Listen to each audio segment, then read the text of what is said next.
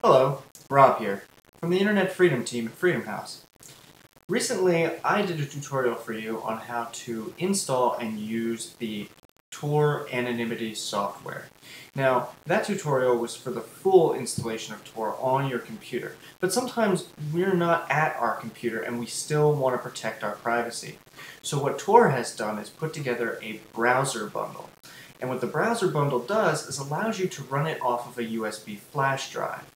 So no matter where you are, if you're in an internet cafe, if you're at your friend's house using their computer, that you'll still be protected because you can run a browser right off of the flash drive that uses the Tor software. So with that in mind, let's get started. So one of the great things about the Tor Browser Bundle is that it doesn't require you to configure anything. You can put it on your computer, open it up, and it goes right away without any sort of input from you whatsoever. It's small, it's portable, and it leaves no trace whatsoever on the computer that you are working on. So we're going to be putting this on a USB flash drive so that we can take it with us wherever we go. But the first step in doing this is to actually get the software. So we're going to open up our preferred internet browser, and for me I'm using Mozilla's Firefox as usual. And in my last tutorial I told you to go to www.torproject.com. and it redirected me to the correct site. The correct site is www.torproject.org. Okay, so once we're here, it's the same website. We're going to go to download. Over here on the first choice on the left hand side, it's the Tor Browser Bundle. You're going to click that, and it's going to ask you to save the file. As with the last tutorial, you're going to save the file, but I already have it. So I'm going to cancel this out and go get my file.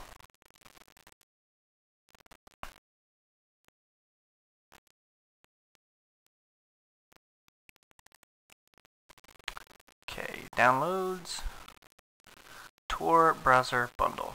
Okay, here's the file. Now this is a self-extracting file. All you have to do is double click and it will immediately, it will ask you where you want to extract the files to. This is where you want to insert your USB flash drive. So I'm going to do that now. And you should see in a second the little icon down here in the lower right hand corner telling me I've connected it. And I'm going to open the folder to view files. Now I don't need this for the moment, so I'm going to minimize it. And I'm going to double click the Tor IM browser. Run it. Now it's going to ask you where you want to extract it to. You're going to click here on the ... and then find your flash drive. So mine is removable disk. I'm going to click OK and let it extract.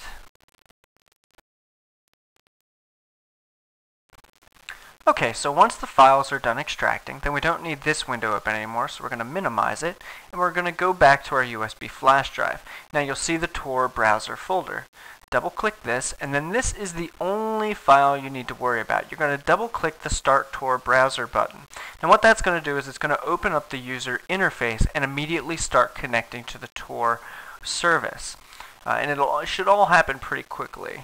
So we're going to double click that. Now down here in the taskbar, you'll see the Tor icon pop up right here. Now you can right click that and do anything from there that you could do on the user interface. So this is going to connect to the Tor network, and then it should pop up a browser. And the browser will tell us that we've been connected to Tor.